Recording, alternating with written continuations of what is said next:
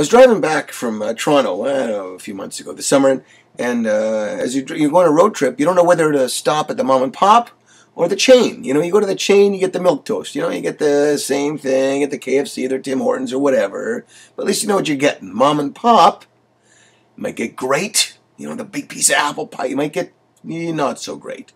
So I chose the mom and pop, and so I had to go to the bathroom, so I got the key on the big, hockey stick.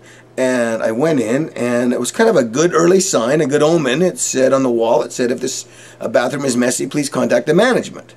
Unfortunately, the sign was written on the wall in So I continued to stop at mom and pop places, and the length of a hockey stick attached to the bathroom keys got bigger and bigger until I finally stopped close to Thunder Bay somewhere, and it was a full hockey stick.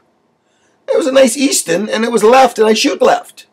Now, I hadn't planned on taking the key home, but at some point, well, I guess I'm going to take it home now, because I could use this stick as like a $200 stick. It's ridiculous. I mean, what's next? Are they going to put antique lamps attached to their keys? Like, do they think that if we stop at some little dive in Sioux Lookout, do they think that I'm like taking this key and going, wah? I get home and I say to my wife, oh, I have the key to the bathroom in Sioux Lookout.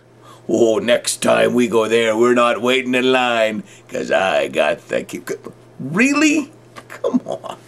And really, what is our obligation when we have to go to the bathroom? We don't really want to buy anything. We just have to use the bathroom. How much are we supposed to spend? Is there some kind of unwritten rule?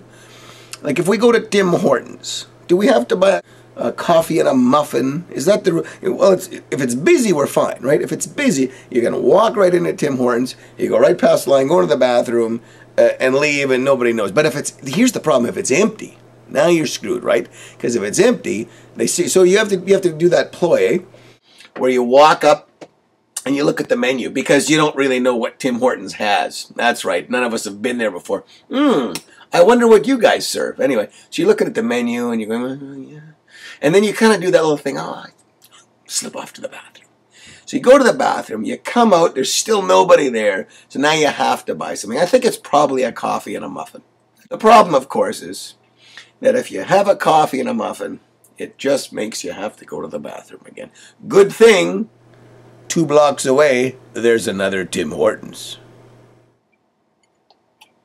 That's right, another Tim Hortons.